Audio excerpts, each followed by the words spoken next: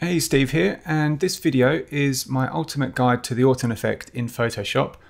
And it's going to teach you not only the standard way to apply this popular Photoshop editing technique to your photos, but I'm also giving you 5 modifications that you can use to fine-tune it and create the perfect glow and atmosphere for your landscape images. So if you like this video, then give it a thumbs up to let me know so I can keep making more just like it. And remember to subscribe to my channel so that you can be notified by YouTube every time I publish a new tutorial. Now, if you like the soft glow in your landscapes, then this is the ultimate Photoshop technique for you, but it's also a great contrast and color boosting technique that you can use to add subtle enhancements to most of your images when you actually apply this effect in a more subtle way than the standard application. So with that said, what I'll do is just run through, first of all, the steps for actually creating this effect to begin with, and then I'll show you my 5 tips for how you can get more out of this effect and that are going to help you to use it in a more subtle and refined way. So the pretty much standard way of creating this effect, it all starts off with creating a merged copied layer. So assuming that you've got your background layer and then some adjustments on top of that, you can use the keyboard shortcut Command-Option-Shift-E on a Mac or Control-Alt-Shift-E on a PC, and that will create a merged copied layer on top of all of your other layers. Now, if you don't have any other layers, then if you've just got the background layer that you're working on, you can just click and drag the background down onto the new layer icon and do it from there. But yeah, in this example, we'll just run through using the Command-Option-Shift or Control-Alt-Shift-E to create that new layer. And once you've got that new layer, maybe we can just rename it Orton. We need to add some blur. So we can do that by going to the Filter menu, Blur, and Gaussian Blur. And you probably want to pick quite a low radius value, maybe around about 10. Depending on the size and the resolution of your image. So the higher the resolution of your image, the more radius you have to give it to achieve the same amount of blur. But basically, you're just looking for something similar to what it looks like on the screen at the moment. So, you can still see everything in the photo. It just looks as if you're sort of squinting your eyes a bit. So for me, a radius of about 7 to 8 on this image will do just fine. So I'll click OK. And now we have that blurred layer on top of all our other layers. Now the next thing that we need to do, and pretty much the only thing we need to do to turn this into our standard Orton Effect layer, would be to change the blend mode of this layer to soft light. And there we go. Now you see that has, this is before and this is after, and it's added a lot of contrast. It's made a really strong kind of glowing effect. And yeah, the only downside of this effect as it's been applied in this standard way is that it is a bit too contrasty. So really the final step is just to take this opacity slider for the Orton layer and just reduce it until we get to a point where that effect is sort of nicely blended in and doesn't look too heavy-handed. So that covers the basics of how to actually create the kind of standard application of the Orton effect. And that leads us nicely on to tip number 1 that I want to share with you on how you can actually get more out of it. So tip number 1, let me just delete this Orton layer and start over so I can go back to the start and show you tip number 1. And that is that once we create our merged copied layer, so again, Command-Option-Shift or Control-Alt-Shift-E, let's just rename it again to Orton. Before we add the blur, we want to convert the layer to a smart object by choosing Filter Convert for Smart Filters in the menu, or you can just right click on the layer and choose Convert to Smart Object. And now once you see that little icon in the bottom corner of the layer itself there, what that allows us to do is use the Gaussian blur, click OK, and now I've added that filter, that blur filter to the layer, because it's now a smart object, it allows me to actually go in, and if I want to adjust the amount of blur after I've applied it that first time, then I can just double click where it says Gaussian blur here, and we get this box pop up again, and we can adjust how much blur we want to use. So what that means is you can create your effect, and once it's been applied, you can just reopen the Gaussian blur box and either increase or decrease the radius to just see and test the effect that using those different amounts of blur will have on your image. So just a quick tip, that first one, which is to convert your layer to a smart object. It's not bad practice in general for anything that you want to do in Photoshop. If you've got a pixel-based layer, just convert it to a smart object just to help with that non-destructive workflow. But yeah, that is something that works really well and is quite helpful here, specifically for creating the Orton effect. Now, with that covered, let's move on to tip number 2. So I'll just close this little drop down here that's got all the smart filter information, just to tidy the layers panel up a bit. Now, tip number 2 is quite a simple one, and that is to experiment with different blend modes for your Orton effect layer. So most of the tutorials that you might have seen online will suggest using either soft light or overlay. Now, both of those are blend modes that are going to add a lot of contrast to the effect and to your image. Overlay is like a really strong version of soft light. Well, technically it's there are differences, but it's a good way to think of it when you're using it for this effect. So, you know, soft light, if you really want it to be applied more strongly than in soft light, then you can change to overlay blend mode. But there are some others that you can experiment with, and what I like about the latest versions of Photoshop is the fact that when you hover over each one of these blend modes, it gives you a preview of what that looks like in the main image window. So some of these are going to look horrible, but others can actually be, can actually work quite well. So for example, screen and lighten are some that you might want to try. We'll try screen. Obviously, from the looks of it here at the moment, we're going to want to reduce the opacity quite a lot. So again, probably down in the 10 to 30% kind of region.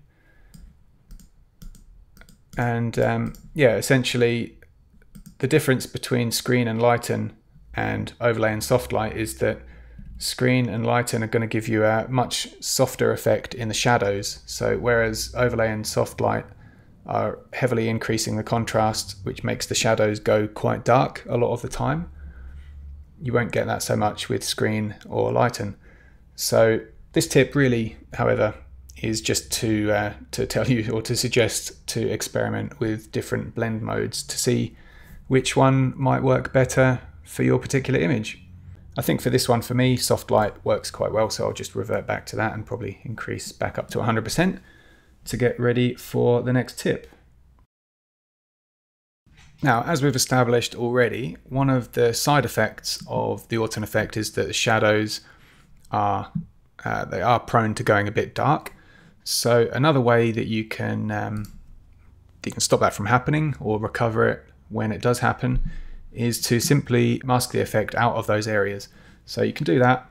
If you're familiar with layers and masking, this won't be news to you, but if you're not, then here's just a quick run through. So we'll add a layer mask to the Orton effect layer just by hitting that icon down there.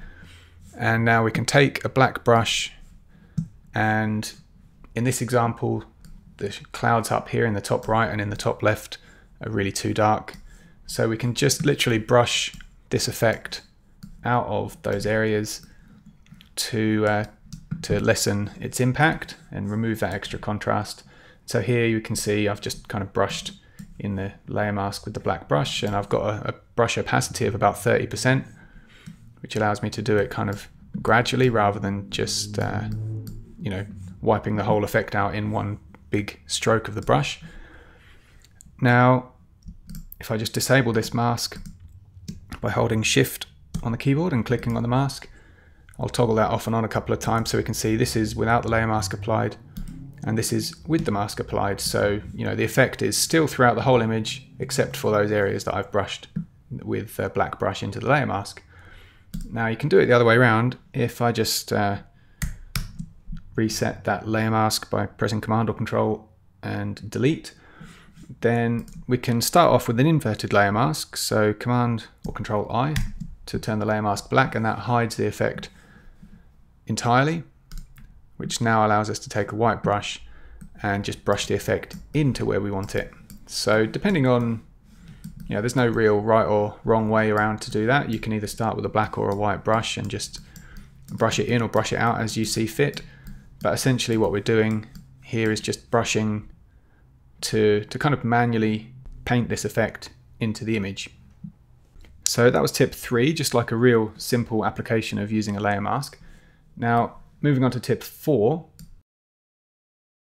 we're actually going to go a step beyond that to get a little bit more advanced and to do something a bit more subtle.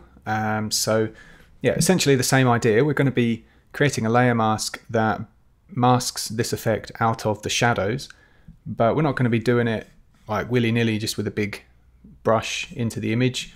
We're actually going to create a luminosity mask. So we can do that. I'll just run through the steps here. If you're not familiar with luminosity masking at all, then I'll put a link in the description to my free intro to luminosity masking PDF, which you can download. But yeah, essentially the steps to perform this are, we'll click on the channels panel, and then on the keyboard we'll hold Command or Control, and then we'll click once with the mouse on the RGB channel, and that's going to load a selection based on the brightness of the image. And we can see that it's kind of roughly represented with the marching ants in the screen, in the main image window. So with that selection active, come back over into the layers panel, click on the Orton layer, and when I click now to add a layer mask to the Orton layer, it's going to load this selection directly into the layer mask, like so. And so what that gives us, if we look at the layer mask option, click on the layer mask or alt click, just so that we can see the mask itself. Now essentially this is showing us exactly what I would have wanted to do just with the big brush and brushing the layer out of the shadows, but it's done it kind of automatically and a lot more accurately. So anywhere that is dark in the image is dark in the layer mask, and therefore knowing that layer masks hide or mask a layer out where the mask is black or grey or darker grey, what this gives us is an effect that has been masked out of those shadows. So let me just toggle this effect off and on now. So now we have that beautiful glow, but it hasn't overly darkened those shadows. In fact, the darker the shadows, the less it's going to darken them. So it's really protecting those dark shadows. And with the opacity of this layer on 100%, this is actually the way that I most commonly use this effect, which is to create that luminosity mask that essentially just masks the effect out of the shadows. So here we go again, before and after. If I disable the layer mask, here we can see without the layer mask applied, really strong, really dark shadows. With the layer mask applied, it's a lot more of a subtle effect. We still get that beautiful, nice glow to the image, but the shadows have not been underexposed due to the extra contrast. Now what you can also do, just as an extra little bonus tip, is if you want to do the same thing but the other way around, i.e. mask this out of the highlights and only have the Orton effect applied to the shadows, you can just invert the layer mask. So Command or Control I is going to invert the layer mask, and now we can see everything that was dark is now white in the mask, and everything that was light in the image is now dark in the layer mask. And so we can see here now this effect is only being applied in those dark areas. So different images are going to respond to this differently. So if you know that you want to apply this effect to the shadows only, then this is what you can do.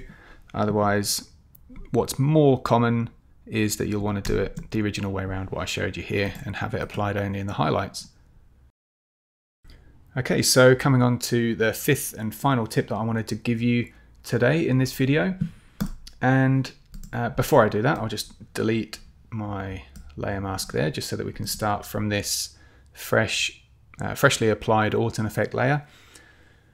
So tip number 5 is that you can attach adjustment layers such as curves, levels, brightness and contrast to your Orton Effect layer.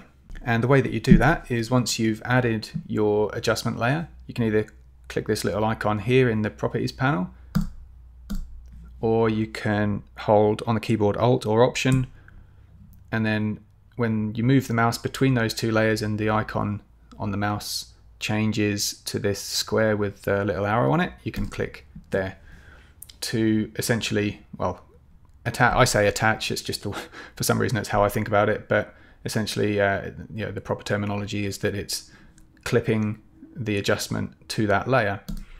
So what that's going to do, if I were to now increase the curve just to brighten, then this is actually brightening the Orton layer and not the entire image. So normally, if you've not clipped your adjustment layer to any other layer, then the curve would affect the entire image.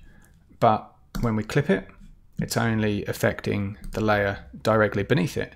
So here we can, in this example, I've brightened that layer, the Orton layer, and that's given us a different effect. You can also add in a second point here into the curve to basically just add like an S curve and really enhance that contrast that the original Orton layer gave you. Or you can kind of negate some of the extra contrast in the shadows. So similar to what I showed you with the luminosity mask, if you draw a curve like this where you kind of try and keep the top half of the curve on that straight line, but then you increase or push the curve in the shadows up a bit, then as I do that, you can see that the shadows are actually lifting in the image because they haven't been so overly, they haven't had that contrast applied so heavily. So there's a lot more you can do with these adjustment layers, and it's too much really to kind of show you each and every variation on this. But yeah, my recommendation, my tip would be to experiment with especially the brightness, contrast, curves, maybe even hue saturation as well, and experiment with clipping those adjustment layers to the Orton Effect layer and then adjusting them to to see what kind of effect it gives you. Actually, before we finish this up, I just remembered one other thing I did want to show you. Again, still in the curves adjustment, and that is that another really nice thing to do is actually select one of the color channels in the curves adjustment, say for example red, and increase, if we push this red curve up, then what we're actually doing is warming up the Orton Effect layer to to really increase that warm effect and give really sort of, I mean, it's quite a strong effect at the moment. I'm not sure quite how it's coming across in the video, but again, this is something that you can experiment with the different color channels to to essentially see how they how they affect the overall image. So doing this and applying it to the Orton layer is actually going to give us slightly sort of more subtle, different result to just changing the color balance of the entire image. So this is changing the color of the glow of the image, if that makes any sense whatsoever. So again, really just another thing to experiment with. I'll just reset that. But yeah, the overall lesson for tip number 5 is to remember that you can clip these adjustment layers to your Orton Effect layer to kind of change the nature of the Orton Effect itself. And by doing that, that can often yield much different and much more subtle and refined applications of the Orton Effect. So if you like this video and you want more, I'll just pop a link on the screen right now to some more videos of mine on YouTube. Thanks for watching.